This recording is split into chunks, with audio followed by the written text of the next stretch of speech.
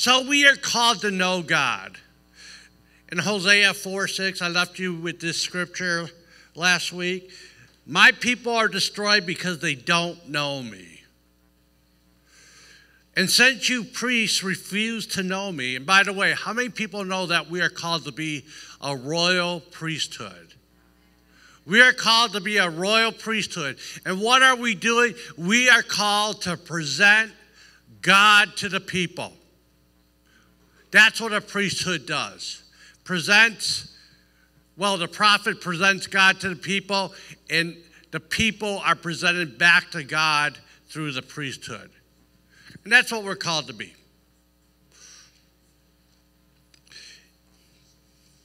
And so we are called to know God and not to forget the dictates that he has given us to do. And he will not forget you as you are diligent to be this way. And then the Bible says this: those that know their God will do mighty exploits during this time. And so that's where I want to start today is, what is this time? What time are we really in? What time was Daniel in 11:32? Daniel 11:32. What was the prophet Daniel talking about? What time was that? Well, we actually find that time in Daniel chapter 9, starting at verse 24.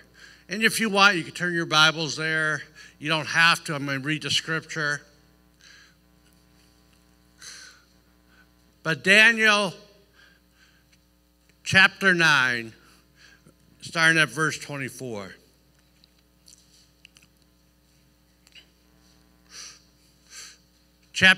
Daniel chapter 9, verse 24. 2:4.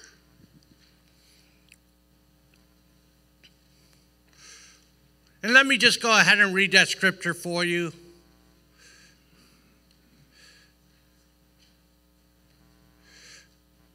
"70 weeks. By the way, a week is represented. A week really means 7 years. So whenever you see weeks in the book of Daniel, it's talking about a 7-year span. So 70 weeks are determined for your people and for your holy city to finish the transgressions, to make the end of sins, and to make reconciliation for your iniquity and sin. And to bring forth an everlasting righteousness, to seal up the vision and the prophecy, and to anoint the most holy, and that would be Jesus Christ. So there's a 70-week period that the prophet Daniel is talking about. And for you that are good in math, that's how many years? 490 years. Now, therefore, understand this, that from the going forth of the command to restore and build Jerusalem until Messiah the Prince, should be 7 weeks or 62 weeks. Okay? There should be 7 weeks and 62 weeks. Now, it's split into 2 here, okay? So 7 weeks till the command is to rebuild Jerusalem, and 62 weeks until Jesus walks back into Jerusalem as the Messiah, soon to be crucified. And by the way, that was fulfilled. That was fulfilled, and it's really cool that if you look at the lunar calendar, that's 62 weeks after the Persian king gave the edict to rebuild Jerusalem until Jesus walks into Jerusalem is 483 years. It's an amazing prophecy that was fulfilled by Jesus Christ.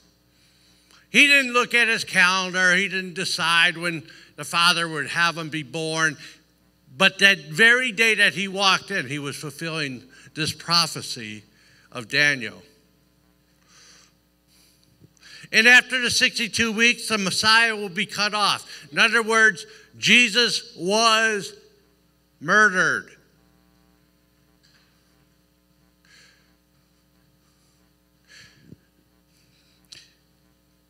The street shall be built again, and the wall even in troublesome times. And after that, the 62 weeks, the Messiah shall be cut off, but not for himself. And the people of the prince who is to come to destroy the city and sanctuary. The end, it shall be like a flood until the end of the war of desolations are determined. So what would happen is Jesus would be killed, and then about 40 years later, 30 years later, really culminating in 70 AD, Jerusalem would be totally destroyed. So Jerusalem was totally destroyed, and it would remain that way for about 1900 years.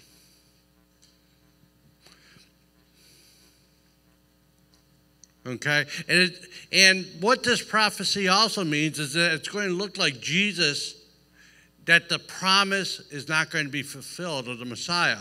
But it will be a troublesome time. But something happened in 1948 and then 1967. Well, Israel was built again. It was reclaimed by the Jews, and the Jews would inhabit it. It would become Israel once again, and Jerusalem would be under the Jewish control once again. How many people know that's a miracle in itself? It's never been understood. How could such a thing happen, that a nation is born in one day? Well, a nation was born in one day. And all of our theology before that was hard because we never thought Israel would become a nation again. It's been gone for 2,000 years.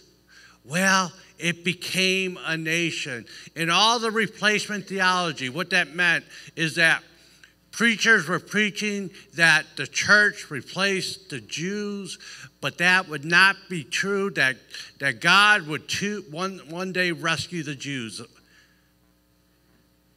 And he has rebuilt Israel.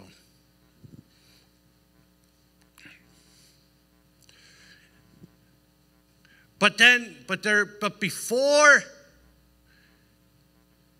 before Jesus comes back to rescue the Jewish nation of Israel, there is 1 week left. And that's the week we are quickly approaching. It's 1 week, which is 7 years, and it's called the tribulation. It shall be the worst time in human history. But that week is fastly approaching us, confirmed by one of the biggest signs ever that Israel became a nation again. And that generation would not grow old that would see that. So we are quickly approaching this final week of Daniel.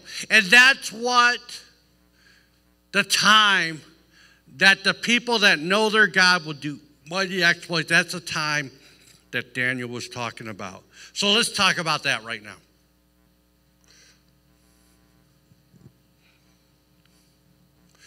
We must understand that lawlessness must precede this 7-year period. If you have noticed, the 7-year period is happening, but lawlessness must increase. So lawlessness has increased, and it will increase exponentially According to 2 Thessalonians chapter 2, verse 7, the mystery of lawlessness is already at work, and only he who now restrains will do so until he is taken out of the way. And I believe that restrainer is the Holy Spirit. And it's not just the Holy Spirit floating around. It's the Holy Spirit working through his people. And we see that in 1 Corinthians chapter 3, verse 16. Do you not know that you are the temple of God and that the Spirit of God dwells in you? So we, as the body of Christ, the called out people, the unified church that Nigel had talked about, we are called to restrain evil. We are called to restrain evil. And while we are here, we are getting in the way. We are getting in the way, and we need to get more in the way, amen? We need to cause more problems for what's about to happen. But some of you have come discouraged. Some of you have given up. Understand this, that the enemy wants you out of here. Amen?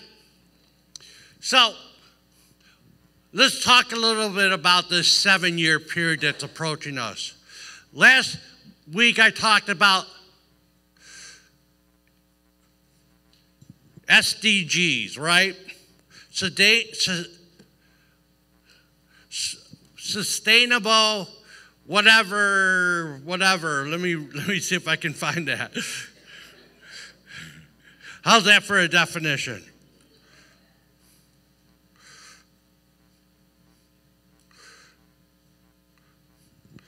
SDGs, whatever. Well, I'll explain that in a little while. And the United Nations is having a conference in September. And this conference, what is it, Carlos? Sustainable Development Goals. And if you look anywhere on the web, you're going to see these world organizations talking about SDGs, Sustainable Development Goals. Thank you, Carlos. I should know that by heart right now. I've looked at it so many times. So the UN is having a conference on that coming up in September. And some people believe that will be the beginning of the tribulation, that last 7-year period. Now, I don't really believe that. But you got to understand, by 2030, these things need to be in place. They are quickly, the world community, the world government is quickly putting these things into place, and that will include your money. That's why they need a digital currency. And understand this, these things need to be in place before that all goes down. Okay? They're not waiting to 2030 to do it. It will happen in the next couple years, if not sooner. And so the world government is working diligently trying to push this along because these SDGs need to control your life. They want to control your life, and what's the best way they can control your life? We saw that last week with the mark of the beast. It's with your money, your pocketbook, your purse. That's how they will control your life. And by the way, I think it's cute when you say, yeah, I'm going to withstand that. No, you're not. And you know why I know you won't? Because the Bible says it's going to be everybody. Okay? It's cute. It's cute that you're standing against the government. It's cute that you got all these conspiracy theories. Well, if it's in the Bible, it's not a conspiracy theory. It's the real thing. All right? Can we just agree on that? So there will be a one world government. There will be a one world currency. And there will be a one world religion. And if you're not part of that, you are history. In fact, if you rebel against that, you'll have your head cut off within 11 days. That's what the book of Revelation says. Sorry about that bad news. But there is something that is called to stand in the way, and that's called the very small remnant. We see in Isaiah chapter 1, verse 9, the remnant. You are either going to be part of the remnant or you're not going to be part of the remnant. And by the way, God is there's a real big dictate that if you take the mark of the beast, you're history. You're not just history here on earth, you're history for the rest of eternity. It's not going to be easy, church, but I can tell you walking in God's grace is easy. And me and Nigel were talking about walking in God's grace the other night, and it's like this. It's His grace that gives you the power to be an overcomer, but it's through your faith in Jesus Christ. Amen? His grace through your faith. Ephesians 2:8. Hallelujah. So, we must know our mission then. Why are we down here if we're not going to be able to withstand this one world government? Why did God choose to keep us down here? Well, there's one reason and one reason only. And it's not so you can be comfortable. It's not so you can have air conditioning. Our mission is very simple, to take as many people with us as possible. See, I think for a long time, we've been getting discouraged with this world for the wrong reasons. We see that we're not making changes in our government. Our governments are getting worse. Things are getting worse. People are getting crazier. Evil is on the uprise. We see a lot of stuff going on, and it has become a zero-sum game. What does that mean? That means for every victory you see, you also see the equivalent number of losses. And that's how life is going to be. You are going to see losses as we move towards this one world system. Amen? But we're also called to see victories. So we got to just have the right focus and the right target as a people of God. And 2 Peter 3:9 tells us this. Look, the Lord is not slack concerning His promise, as some have count slackness, but is long-suffering towards us, not willing that any should perish, but that all shall come to repentance. God has kept you down here, and He has not returned because He wants as many to be saved. Amen? And that, my friends, is our goal, is our mission. It's not to fight against or withstand against this or that, or call it a conspiracy theory and say, well, I'm going to get a bunch of bullets. My son would always say, yeah, you go ahead and get your silver, I'm going to get my lead. Well, look, your little AR-15 ain't going to do a whole lot against a tank. Just saying, okay? So we have a mission. We have a mission to do something for God. And we just have to have the right focus.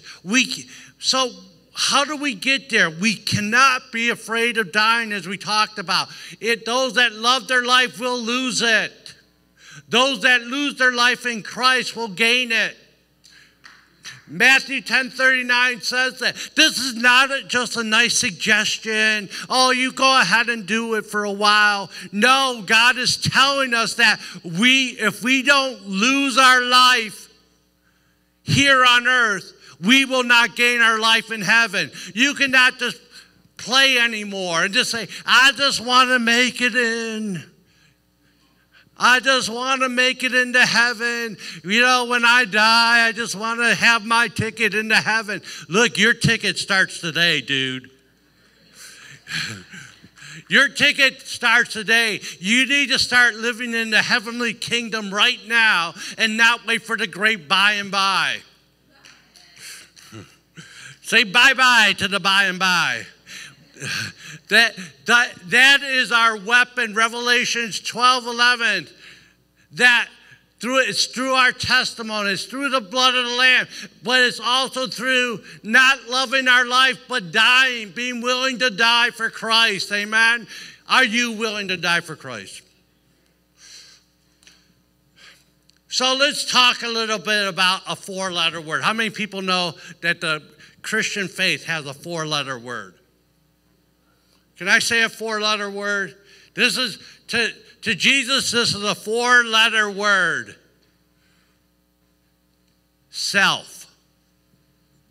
Self is a 4-letter word to the believer.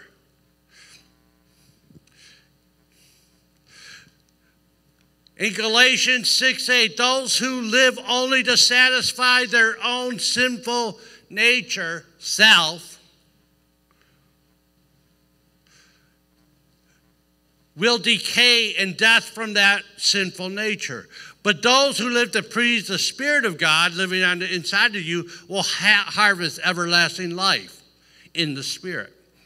So if you are living for self, if you are too concerned about self, now I'm not saying you should just let yourself go or whatever, but if you are so concerned about protecting self, you will not make it. Self, S-E-L-F, is a 4-letter word.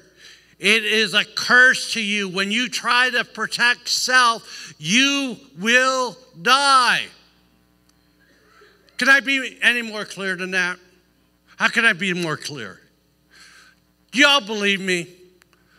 Do you believe that self is a bad word? It is. Self is a bad word. So don't, and then Galatians 6:9 goes on to say, so let us not get tired of doing what is good. At just the right time, in due season, we will reap a harvest of blessing if we don't give up. If you can look towards the things of the Spirit, if you could work towards the things of the Spirit and fulfill the things of the Spirit, you will succeed in the body of Christ, and you will succeed in everlasting. So how do we do this? How do we awaken? You know, they talk about woke. You know, that we need to be woke to all these things that are going on. You know, all these things that our ever-changing society tells us what's right and wrong. How do we be woke to that? Well, we need to be awakened by the Holy Spirit. Ephesians 5:13 and 14 says, their evil intentions will be exposed by the light of Christ that shines on them. For the light makes everything visible. That is why it is said, awake, O sleeper, rise up from the dead. Christ will give you light. We are called to be part of an awakening. We are called to help people awake to the truth of the Word of God and to Jesus Christ, who is our light. We are called to not only be part of that, we are called to be light to them. Amen.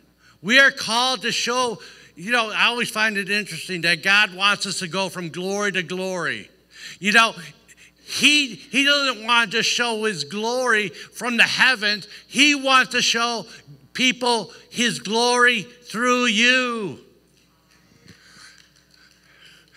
You are supposed to reflect Christ. You are supposed to be the part that awakens people with that light. And so Isaiah 52:1 says, awake, awake, put on your strength, O my people of God, O Zion. Put on your beautiful garments, the garments that will show that glory. O Jerusalem, that holy city. How many people know you are the new Jerusalem? You are the temple of God. You are that holy city. And for there shall no more come into you uncircumcised and unclean. God doesn't want you bringing mess into it. And the way you bring mess is you bring self. God wants you to bring his glory out, but you got to allow him to do that.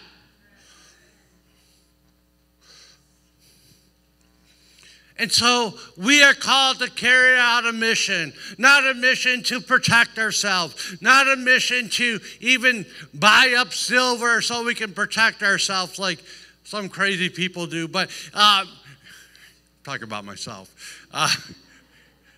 No, you are called not to save yourself, but to be a light to others, that others may come to know Jesus Christ as their Savior and Lord.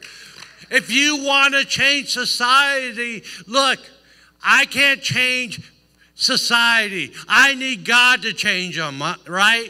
When people get changed, our society changes. And look, it's always going to be a zero-sum game. Some people are going to get saved, some aren't. But God's going to surprise you with some who get saved, amen? And by the way, that wasn't part of my notes. That must be from God, amen? Hallelujah. So how are we to do this?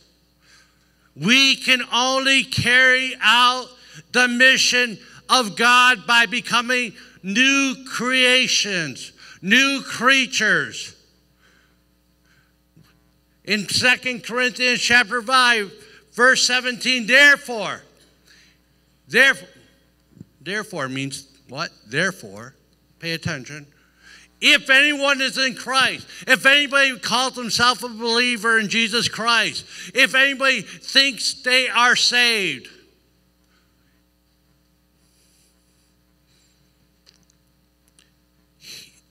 he is a new creation. He is a new creation. Old things have passed away. Self things have passed away.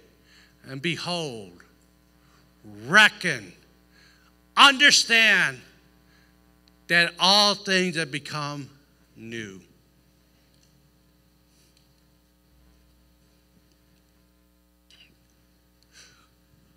Have all things become new in your life? And look, I understand that we walk through a life where we are consistently getting cleaned up. We are consistently being delivered. Does that make sense?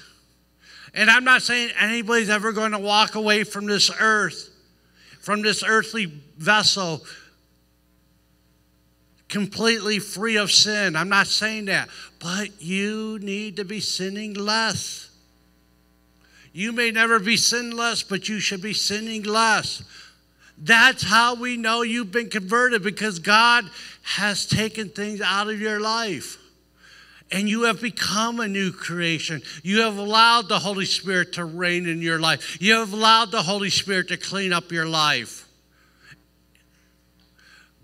Romans 12 talks about, do not be conformed to this world. Do not try to be like the world, like the Joneses. Don't be trying to be all about self, but be transformed. And when we talk about transformed, we are talking about change. We are talking about change from the inside on out. We are talking about a caterpillar becoming a butterfly.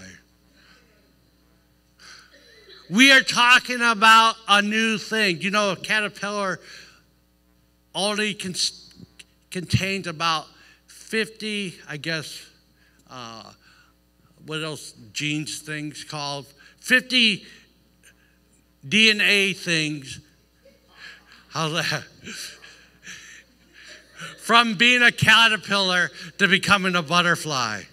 Because the transformation happens in here. As we were talking to somebody the other day at the park, I talked about God wants to transform you. I was talking to a Muslim woman, and she thought she was going to argue with us, and that's fine. I have no problem with that. But we are in a religion, and I use that in quotes, we are in a religion that God wants to change you from the inside on out. He doesn't want to just change it outside. He doesn't want to just whitewash you with some white paint and say, hey, you're good. No, he wants to change you from here on out. That's why the transformation can be permanent.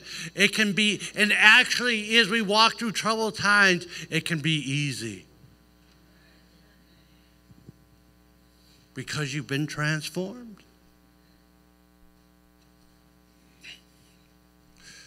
So once again, the only way we survive all this stuff going on, and it's going on, and believe me, this UN summit in this September is meant to push that agenda along.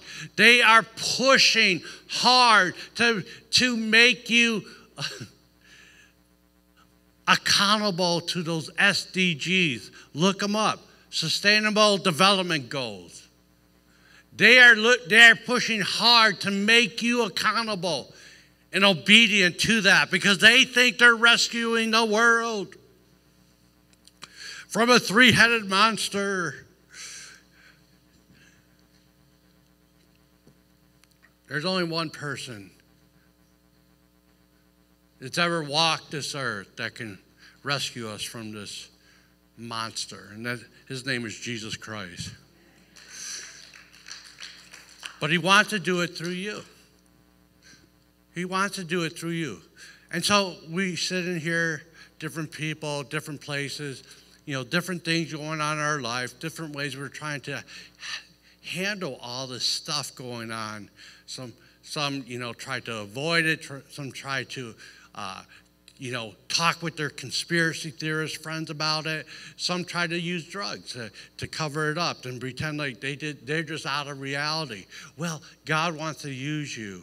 And I can tell you this, that, I am not anxious for anything, but I trust the Lord Jesus in all this. And I trust that he's put us here for this. But you have to trust that. You cannot protect yourself any longer.